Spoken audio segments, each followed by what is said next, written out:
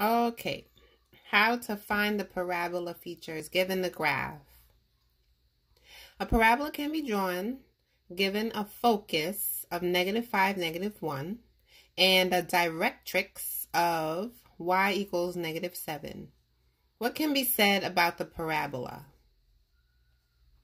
So they're giving us two things. They're giving us the focus, that's right here. And they're giving us the directrix, which is at y equals -7. So -1, -2, -3, -4, -5, -6, -7. This is the directrix.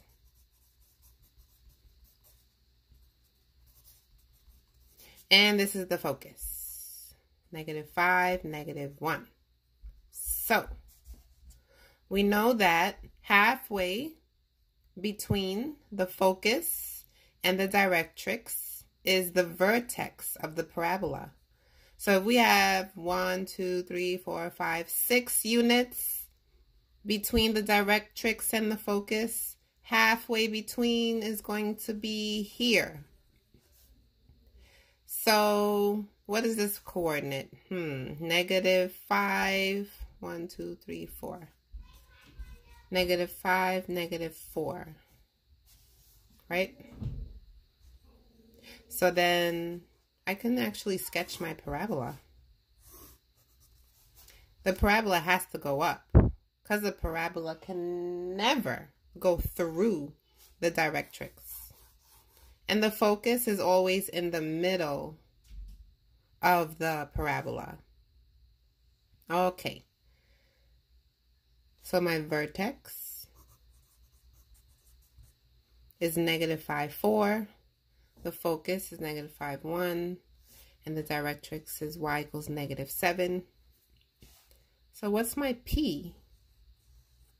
The P is the distance between the vertex and the focus.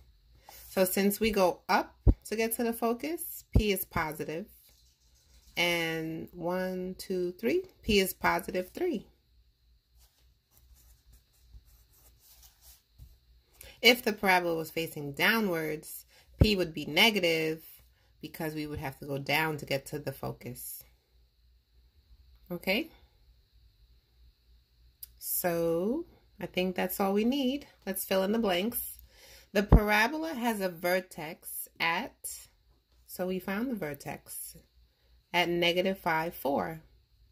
The x value of the focus and the vertex are going to be the same. The y value is going to be 3 more. So the vertex is -5, -4. And it has a p value of 3.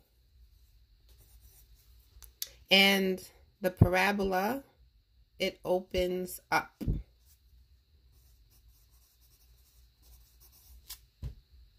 Okay? That's it.